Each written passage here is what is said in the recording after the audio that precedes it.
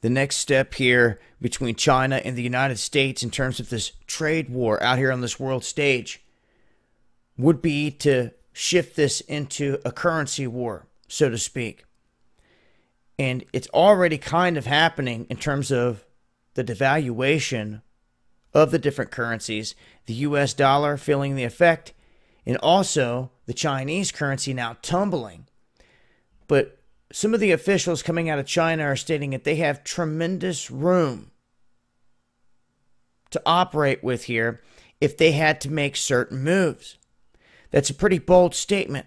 They're saying that they can take a lot of whatever's going to be thrown at them, they can maneuver around, and it will not affect them as bad.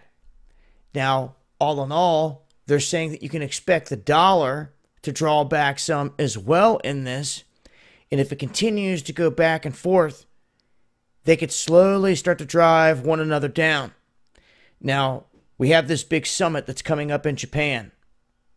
And it's expected that Xi Jinping and Donald Trump are going to do some talking at this event at some point. And we'll see what comes of all those talks in terms of trade war, how it affects the economy, and also our currencies out here. Usually the only way they can bypass this is by some kind of stimulus or doing something of that nature to try to reverse the effects here. But with tariffs ongoing and now affecting more countries globally, this is becoming widespread with the tariff thing. So it's forcing countries to go to other countries and rely on them for resources that they were not relying on before. This in turn is milking those countries out, and the countries that depended on that country for all those resources, they're having to try to look elsewhere. So all in all, it all comes back around, and in this currency battle, it's weakening multiple currencies at the moment.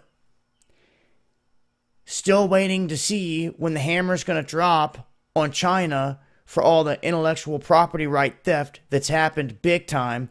And what I mean by that is we've had farmers and also business owners stepping up and coming to Trump complaining that they don't want a government handout. They don't want a check from the government. They want to be able to do business as usual. And in terms of the businesses, the guys that are making things, they're arguing that Trump has to stop China from knocking off their item and shipping it all the way around the world and still selling it cheaper than what they can make it for, and they're still making a profit.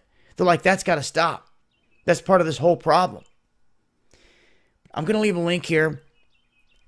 Make sure to join us every Friday night for Underground World News Live. 8 p.m. tonight. It's going to shift to 9 p.m. here in the next couple weeks. Also, make sure to join us over here on DLive. We're going to be taking calls over here exclusively. I can now upload videos over here because I'm verified. So things are shifting and going to start uploading more and more videos on DLive. So make sure you follow me over here as well. Links in the description box.